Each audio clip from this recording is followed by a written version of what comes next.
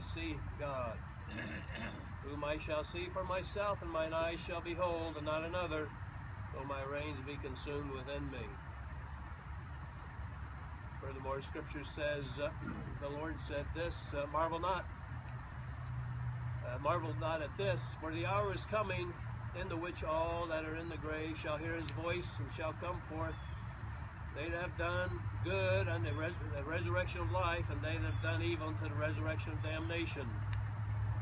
Again, the Lord said in John 11, I am the resurrection and the life.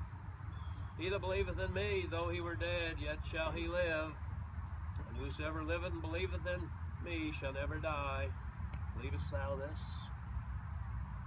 Then Paul said, behold, I show you a mystery. We shall not all sleep, but we shall all be changed in a moment, in the twinkling of an eye. The last trump. For the trumpet shall sound, and the dead shall be raised incorruptible, and we shall be changed.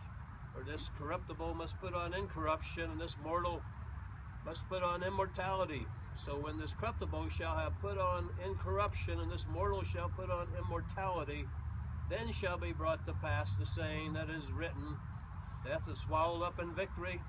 O death, where is thy sting? O grave, where is thy victory?